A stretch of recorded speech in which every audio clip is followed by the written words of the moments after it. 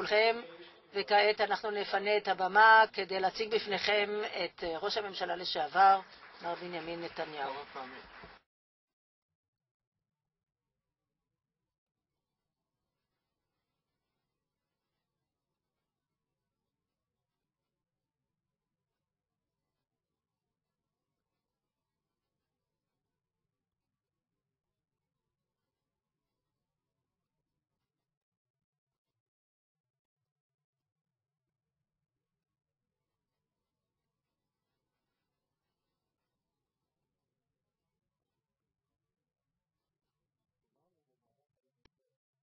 We heard during this day about the difficult problems that Israel has to cope with in the international arena, both in the legislative body and universal jurisdiction. And the question that we're asking ourselves is, how should the State of Israel behave in view of the tsunami of delegitimization that we have to cope with in the media, in the academic world, and obviously in the UN bodies. So to end this conference, we invited the former Prime Minister and the head of the opposition, Mr. Benjamin Netanyahu, to give us his point of view regarding what should be the policy of the State of Israel in view of these circumstances.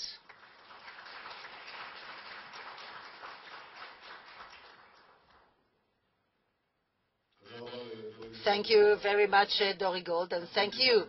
We are now facing three arenas: the security one, the political one, and its annex, which is the hasbara, what we call information, and we are attacked in all three. As for the defense and the security, I'd like to clarify here and now what we've been saying for quite some time, and that is that no one can be the subcontractor of our defense. The idea that we can hand our security to the Palestinian Authority and that they will protect us has failed.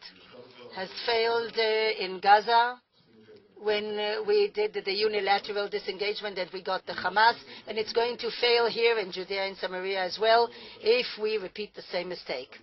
Abu Mazen, unfortunately, cannot, I'm not going into whether he wants, but he cannot be a solution to our security problems. And if we are going to go out, it's not that he's going to protect us, it's that if we stay there, we protect ourselves, and in that opportunity, we protect him as well.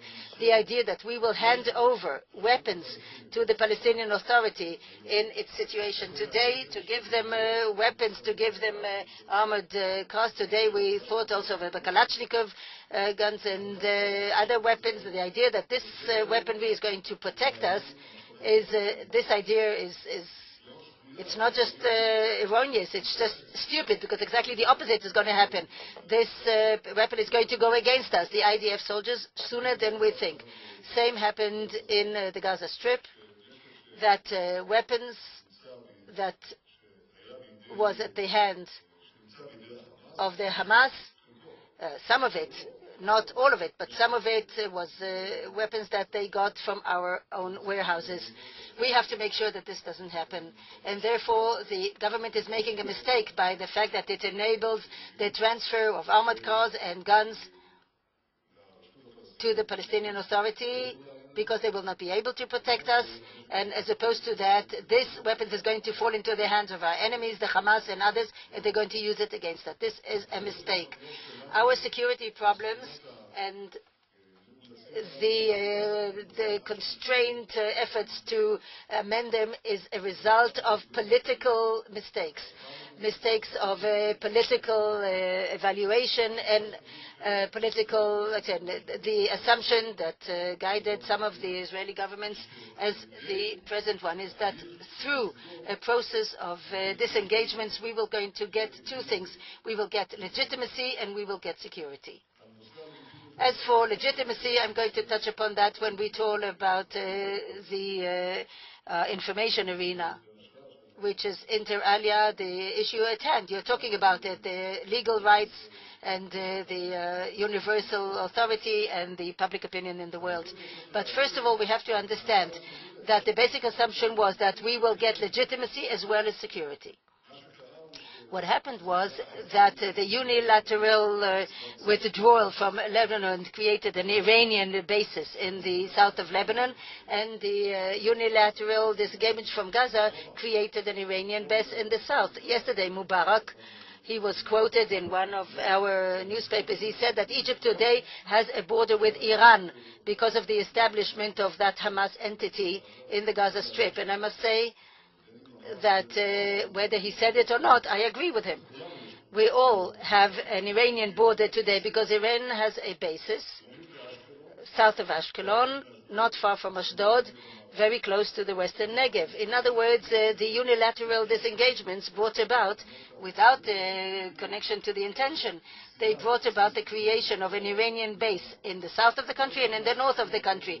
And in each of these bases, some 4,000 rockets were launched at us, 4,000 from the north to the Galilee, and 4,000 rockets that are still being launched even today, including today is from the Hamastan, as I actually coined this phrase at the time, the Hamastan. They are launched towards Israel, the Negev settlements, the western Negev, Ashkelon, and probably further on. You have to understand also that there's an armament, especially in the encouragement of Iran, into these two places. We're talking about Lebanon, about the armament of between 30 to 40,000 rockets, which is a much larger scope than what they had before the war, not just in quantities, but also in quality. Although there are all sorts of international arrangements and guarantees and whatever, but that doesn't help us. The same thing happens in the Gaza Strip, although there was a consensus in international support with regard to the Gaza Strip. We know very well in the unilateral disengagement, as it is called, we see also great empowerment and great influx of weaponry, and therefore we have those two problems that are very critical to Israel's security. I can tell you that it is not certain that given the level of armament of Hezbollah, there is a state within a state. I would say that a government, a state begins to be a state within a state. This is a situation, a reversal of the situation. In other words, this policy was wrong, it was erroneous, and it's conducive to the security problems that are not being solved very well. And there are things we need to do with regard to those threats. What we need not to do is to create another basis, a third Iranian basis in the heart of the country and in Jerusalem. Right now, the current policy of the government de facto, in fact, promotes this reality. The underlying assumption is that if we pull out, if we withdraw, the situation will stabilize. If we give armored vehicles and more rifles, and we give it to the Palestinian authorities, somehow they will be able to cope with this situation.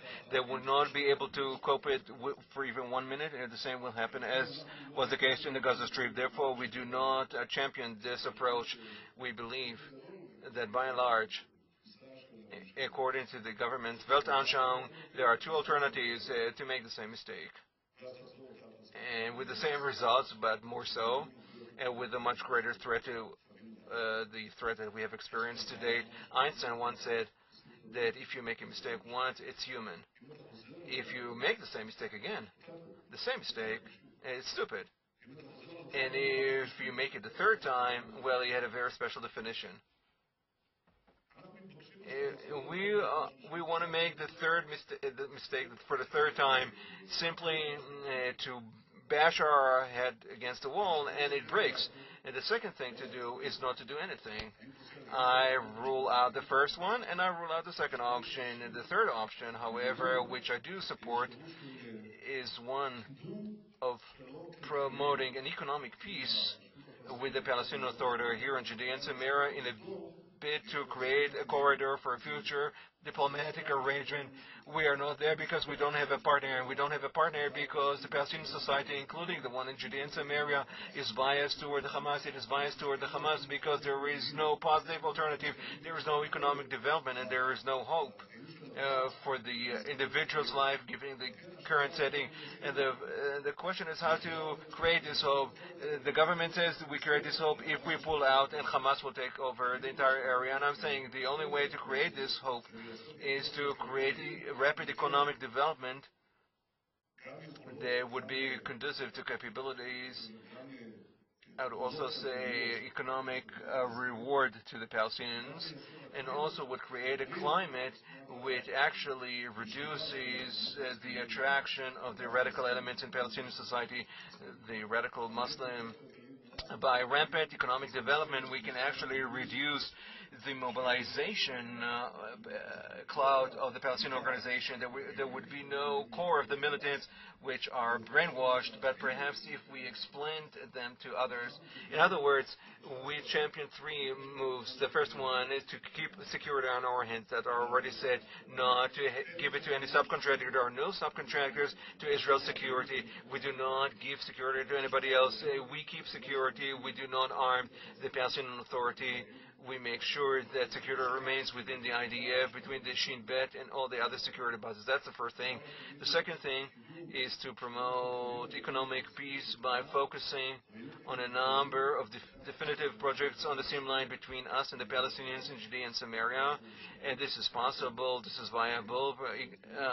Tourist, industrial, and agricultural projects that we are identifying, and we are certainly can and should develop rapidly in order to have some kind of economic benefit. But this is not a replacement for diplomatic negotiations. However, it can create a climate that would bring about attenuation of radicalism and would promote a diplomatic solution. We saw that in Ireland and to a great extent in Cyprus. In areas that seems that problems are not solvable, they are solved by having economic development. The third one is to have regional cooperation. Jordan, and I'm talking about economic cooperation and other things. This is a very real program. It would change reality in a way whereby our security is not handed over, would not put in danger, but on the other hand, it changes reality for the Palestinians in a positive and regulated manner. However, if there is a Palestinian leadership one day that recognizes the state of the Jewish people to have its own state, that is willing to fight terrorism and stop incitement, obviously we will negotiate with it and we would have a diplomatic negotiations. However, this is not a reality today. And by giving Kalashnikovs and armored vehicles is no solution by all means. And this is like burying your head in the sand. The reality as is, you can change it in a regulated fashion the way I've suggested by having economic peace where we keep security. So those are the measures that I think are very vital as far as security and diplomacy. And we are under a major attack of the radical Islam. And the threats that we are seeing today are the proxies of the Iranians. The big Iranian threat is on the east, and this is what should be neutralized. However, this threat is complex or made up like all other threats that we've just cited, not only about a physical attack, not only the diplomatic and political field, but chief and foremost, it is predicated on a moral attack, an attack that tries to negate our right to self-defense. And I think here too, there was a vacuum and a blunder, if you will. I think those attacks have a double-edged sword. On the one hand, they reinforce our enemies. They give our enemies the basis to argue that they are right, and that we represent injustice that should be rectified by our weakening, by attacking us. On the other hand, they weaken us because our ability to defend ourselves against those attacks is greatly reduced when we are not equipped or armed with the justification, and that we're not confident about our own position, that the Jewish people fights for its existence from a moral and legal point of view. And therefore it is important to understand that there was a great reversal here, because if we go 100 years back in time or 90 years back in time to the end of the First World War, and even before that, during the Versailles Convention, there was no question to the world leaders, who were very enlightened people, very well read, hopefully to that area too. They knew the history of the Middle East very well, and they knew very well the history of the Jewish people and the land of Israel, and therefore they formulated this understanding of the historic rights, inalienable rights of the Jewish people, and they formulated with the Balfour Declaration that was later solidified our right for a nation state. A Jewish nation state was solidified twice by the two important bodies of the 20th century. First of all, the League of Nations, that in fact adopted the Balfour Declaration, and then the UN resolutions that in fact recognized and called upon the implementation of the rights of the Jewish people to have its own sovereign state. What was clear 100 years ago or 60 years ago is today subjected to incessant attacks, because the attacks on us is not with regard to this or that clause or this point or this area or the other or the territories, quote unquote, but in fact there is some kind of an onslaught on the right of the Jewish people to have its own sovereign state in any part of the land of Israel, in Eretz Israel. And this attack does not subside. In fact, it actually is amplified. It does not attenuate with our withdrawal from territories, which is a question unto itself. We need to cope with this question with regard to security questions and the questions of partners and reciprocity and others, and I'm not going to go into this discussion. However, what I want to say, the thesis that existed that if we withdraw to the 67 borders, those attacks would reduce, but in the test of reality, this has not happened. The opposite has happened in the test of reality. In fact, a few months after the implementation of the Oslo Agreement, there was some kind of a decline in terrorism, but 3 months later, the same attacks started, both in the Security Council and also in the resolutions of the UN plenary.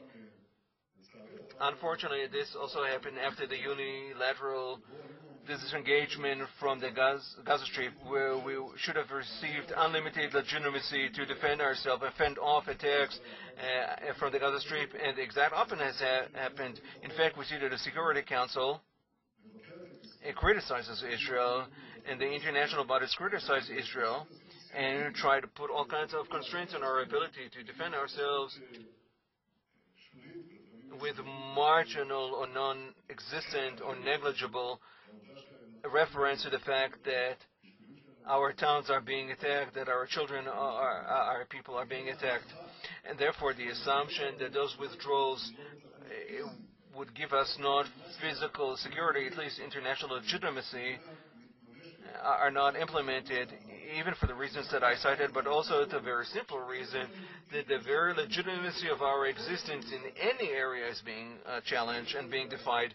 And I think this is made possible because of ignorance, mainly because of ignorance, and the willingness to relinquish the arena to this ignorance. When you're not equipped with the data, you don't know what to respond to these attacks. And I would say the problem is not only with the nations of the world, but also amongst ourselves. If people do not know the historic background and the judicial rights of the Jewish people to the historical rights, and do not understand the ongoing international recognition, then they're always on the defense, and without an ability to defend and to fight back. And as a result of which they some kind of anchor a certain concept. There's no need to have a war of information, of hasbara. It doesn't have. The only thing that helps is war itself. But this war is caused by the fact that there is no justification that actually limits the war for a limited time.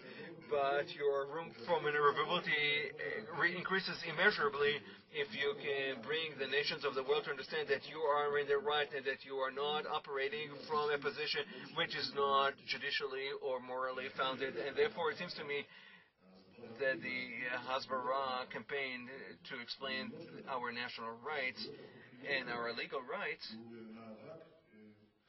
is a vital struggle and necessary that is done with the concerted effort on the diplomatic and security fronts. Actually, I would say that there's a chain of reciprocal relations. And this chain was actually created in the modern world. In the world of mass communication, actually we have the pattern in the 20th century that you cannot protect military achievements without protecting them accompanied by political achievements. And you cannot protect political achievements if you cannot protect it in the public opinion. And you cannot protect your position in public opinion if the other side presents you as unjust, whereas it is just. Therefore, the capability to argue the argument of justice is necessary and vital to any side, but definitely when you are right and you don't bring about this weaponry, then this is really perhaps the most difficult problem, in this lightness of us adopting the arguments of our enemies because of that ignorance. For example, occupied territories. Occupied territories, this is a term, they say that one picture is worth 1,000 words. Sometimes one word is worth 1,000 pictures. The victory of priority. This is controversial, disputed territories.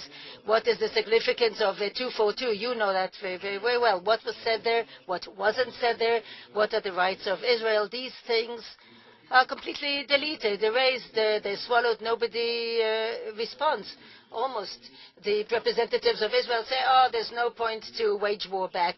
I think the opposite is true. We have to struggle in the hasbara, information arena, regarding our legal rights and the international history. We have Yehuda Blum here. He's one of the great experts on that, and he did a lot in this issue. And at the moment that we neglect this arena, we go into this opposite chain, because we cannot protect the justice of our position. We are then defeated in the public opinion, and we're defeated in the public opinion. We get an unproportional political pressure, and we do that. Sometimes it can annul, it can do away with the power that we have in the military arena. That's why we have to act in all these arenas as one, not to beautify things and not to change things, not to sweep under the carpet, but to talk about facts as they are, even the historical facts and the legal ones, and naturally to see reality as it is. The basis of policy is to see reality as it is. You can change reality out of reality, not out of some ambitions, or not by distorting the reality according to the dictations of our enemies. I think this is the mission that is happening these days, and it doesn't become less, it just becomes more urgent. I thank you.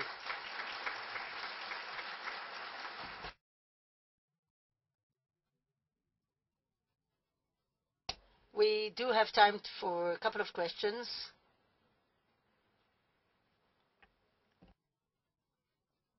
You know, when there are no questions, everything is well and good. He does have to ask it into the microphone. Cannot hear.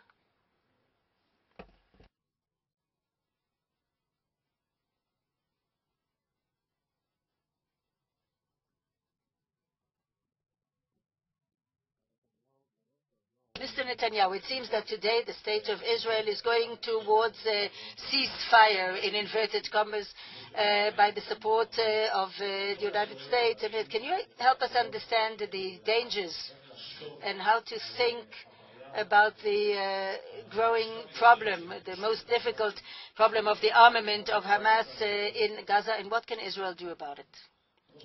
I don't think that there's anybody who wants to renew the fire, but on the other hand, we do not want that within the Gaza Strip, the Hamas will continue to arm itself freely.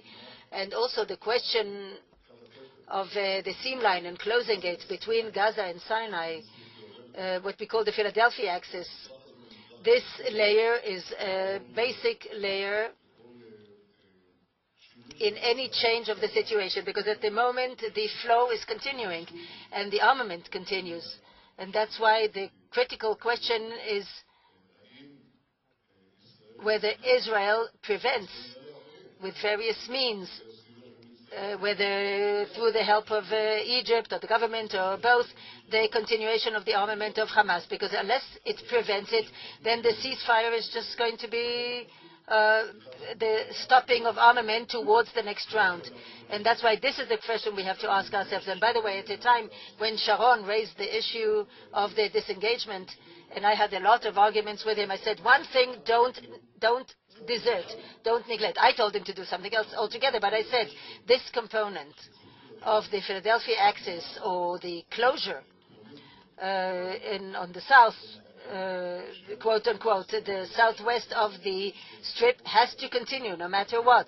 And in practice it doesn't happen, and this is the question that's important.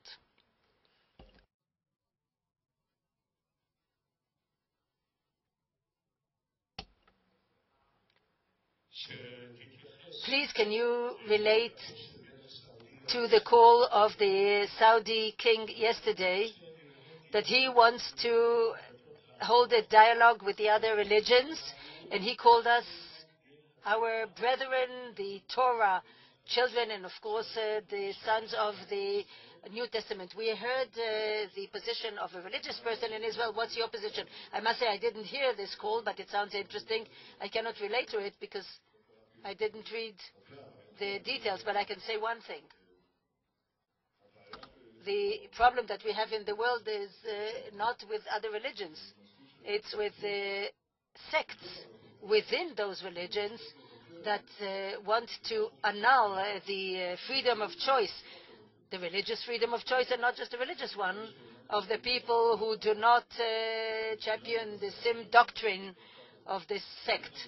Today, the greatest threat on humanity comes from this sect, the fundamentalistic sect in Islam, and they threaten the other Muslims, and of course they target Israel, and it's not just the Eastern world, it threatens a lot of countries in the world. And I think that the Arab countries, majority of them, almost with no exceptions, the Arab regimes understand this danger. But the question is, what do they do about it? And the answer is that these regimes do very little. They talk in all sorts of discreet diplomatic meetings. First of all, they hope that the United States will do something that will neutralize the Iranian nuclear power. But on the other hand, they stand aside and ask themselves, what happens if the United States doesn't do it? And they start organizing for themselves all sorts of other options of various arrangements with Iran, maybe to be the bankers of Iran, maybe to be the Hong Kong of Iran, quote unquote, and other arrangements. That's why I don't see, unfortunately, any stabilization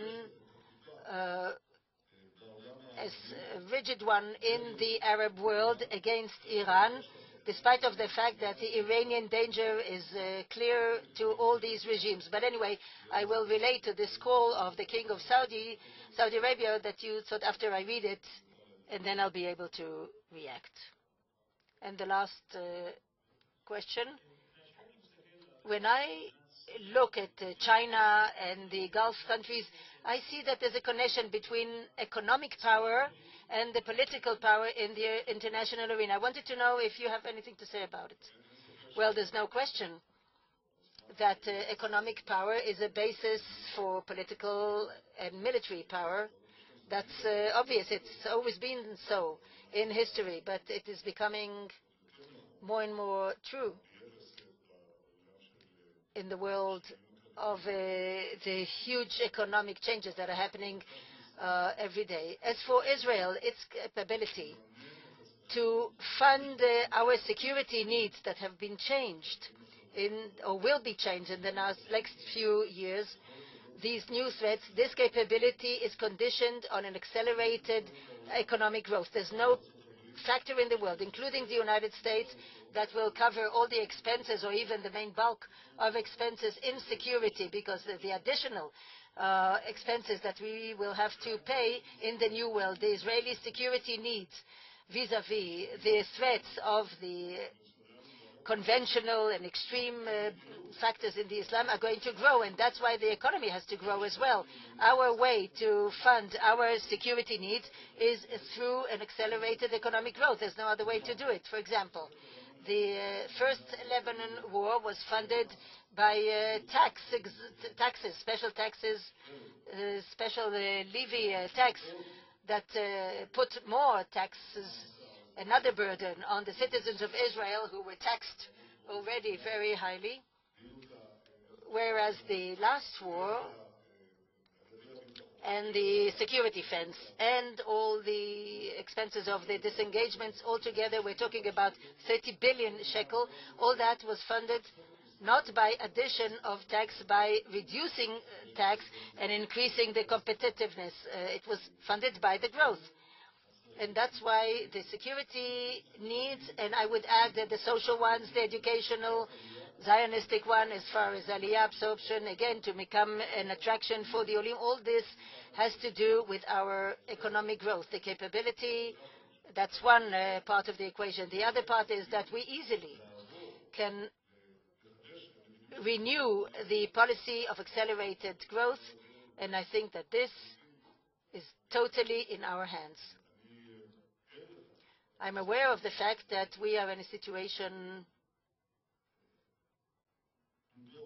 of fluctuations and all sorts of economic storms at the moment. I don't mean to tell you how long it's going to take until the international economic world is going to stabilize, but I can say, first of all, that I support the efforts of the governor of the Israel Bank, Stanley Fischer, to stabilize the rate of exchange with the monetary instruments that he has. But on the other hand, you have to understand that there's a whole field of activities that we can engage in order to move the economy forward and to alleviate the problems of the Israeli manufacturers, the exporters, the industrialists, because the component of the rate of exchange is only one in the equation, but you can change the Israeli companies and make them more effective, more competitive by reducing taxes, as well as renewing the reforms that actually were implemented in the last 2 years. Reforms that open all the bureaucratic barriers and make the expenses less expensive and creating services and products in Israel. Namely, the government here has to intervene. It's not just the governor. I think that the government also has to be active to go from a passive kind of policy of accepting the fall of the rate of growth of our economy to an active policy of renewing the growth in a pace of 5-6% and above. Actually, we were more than 6% before the Lebanon war, and the government takes it as self-evident that we're going to go to half, 3.5%. I'm saying it's exactly the opposite that should happen. We should go from a passive kind of political stand to the encouragement of growth by reducing tax and by renewing the whole reforms that were created in the last few years. That's going to give us the economic power to come out strengthened from this crisis in a much better position in the world markets, because we're going to do things that the other countries don't. That's why we're stronger now than the other countries, because it's exactly what we did. You have to continue with this policy or to renew it. And that's going to give us a lot of power, a lot of advantage, both in the defense arena, the social arena, because today this sound economy gives the answer. I really thank you. Thank you very much.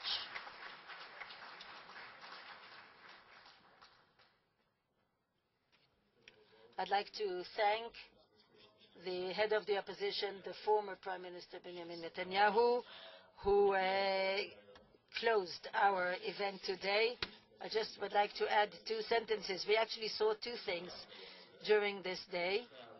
One is that we have a difficult problem with international attacks on Israel in various arenas, and the second thing, that we are just. The justice is with us. And perhaps this conference can be a jumping board towards the continuation of legal activity and political activity through the Jerusalem Center and the new legal project, then we can contribute towards the struggle of Israel. I also would like to thank all the staff, all the people in the Jerusalem Center, and the State Commission, all the people who worked so hard. And again, Lars Hansel, I want to thank you for your very important contribution of the Konrad Adenauer Stiftung. And of course, this entire conference was a joint planning, and we really appreciate your contribution. Thank you, and good evening.